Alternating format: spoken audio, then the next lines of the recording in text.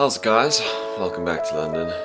I forgot to sign off last night. In fact, as soon as these bad boys came out, we started playing games, and I just forgot that I was vlogging altogether, so I'm not even sure where I ended.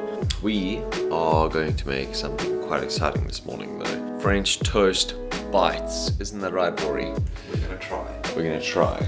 And we might even try and make some candied bacon dust. That's something I want to try and make, but we'll see. We might just leave it as bacon, but yeah, we'll see.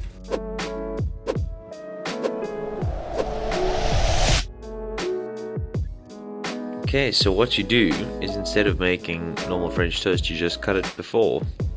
There we go. And that's the whole recipe. You basically just cut your bread into little squares like this. You make your egg and milk mixture, which is going to go in there.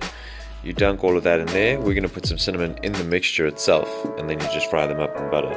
We have decided against baking the bacon and turning it into bacon dust, and instead we're just going to fry the bacon, and then we can fry some of these guys in the residual bacon fat.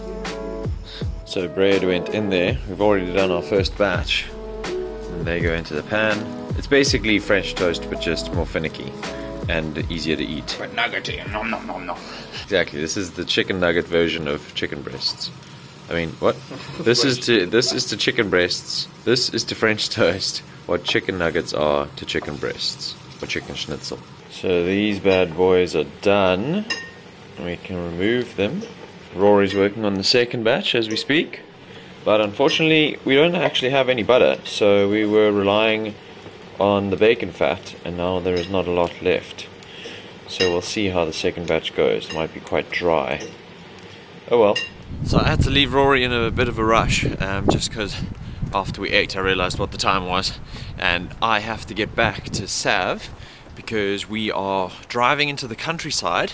Phil's going to drive us in his car, and we're going to go check out, I'm not sure what it's called, but I believe it's Heston Blumenthal's restaurant or pub or something that's not the Fat Duck. It might be the Fat Duck, but I don't think it is.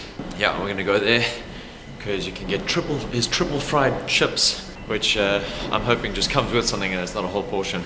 We'll see what it is, what it entails, and what we're gonna get. As for now, beep into the metro. Let's go. A little bit of Sunday League football at the park. Let's see. Come on. Oh, good clearance. Sure. Number 1 is angry. Why does that sign say caution duck or grouse? Is it a caution for duck or gooses? Grease. That's a good one. Here we are, the Hind's Head in Bray. Bray is the area, right? The town. I'm guessing. It's the Heston Blumenthal's restaurant. So his really famous one, the Fat Duck, is just here, which is obviously like very, very fancy food.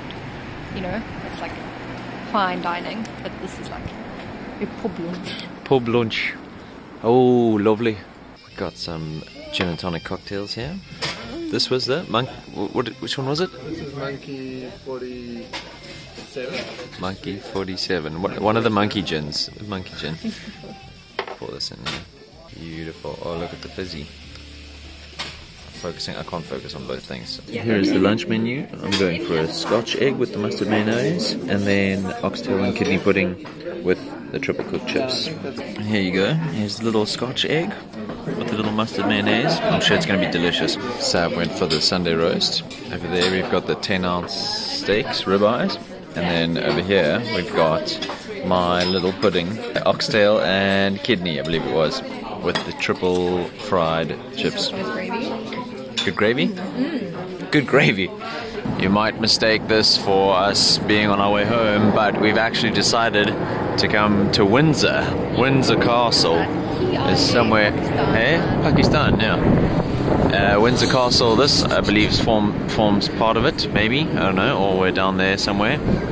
But we're just busy paying for parking, and then we're gonna go, and it's fucking freezing. It is freezing. There it is. There we go. It's the castle. Windsor Castle. popped into this little tea house to get some takeaway something. And how's this? I didn't realize it was legal here, but these people are offering up ganja and mango. Yeah, bruh. Ganja. Just walking through the streets of Windsor now. We didn't end up getting anything from this place. What was it called? Madame Posh. Changed the name to Madame Need to Wait 10 minutes for a takeaway chai latte. Which And it's funny that they're called Madame Posh when they have a printed picture of a carpet on the floor as opposed to a real carpet. yeah, their carpet was a picture of a carpet. We found ourselves a bit of a fun fact here. Queen Charlotte Street, which is the street that we're on, is 51 feet 10 inches in length, and it's recorded as the longest shortest, and it's recorded as the shortest street in Britain. There we go. That's the start, well that's the end, and that's the start, or that's the end. Just like that. In all of Britain. On our way back, Sav and I have jumped out. Might be noisier than our road in Paris. Oh, quite actually might be. But Sav and I have jumped out of the moving vehicle to come to a little store here and pick up some treats. We're back in the area. You'll see a plane going over soon enough. So tired. So tired.